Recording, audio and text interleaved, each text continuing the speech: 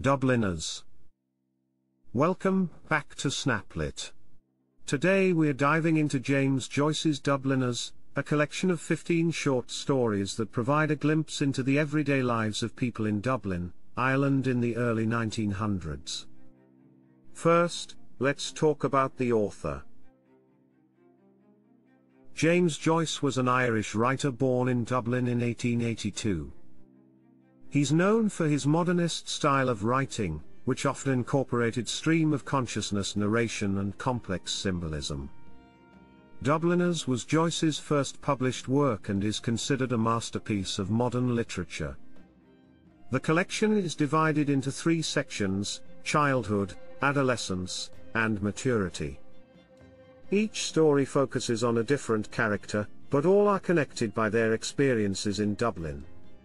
The first story, The Sisters, introduces us to a young boy who is coping with the death of an elderly priest who had been a mentor to him.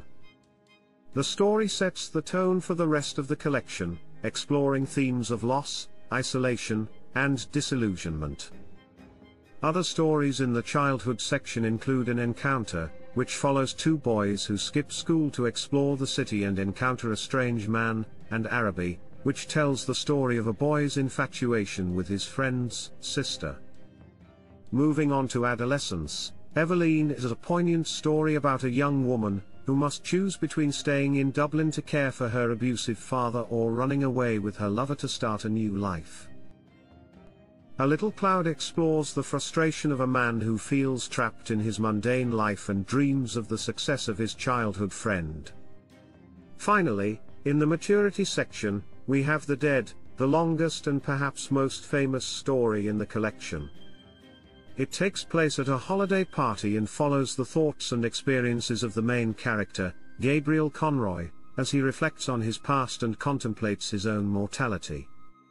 Throughout Dubliners, Joyce uses vivid imagery and symbolism to convey the themes of the stories. For example, in The Dead, snow is used to represent both the beauty and the harshness of life.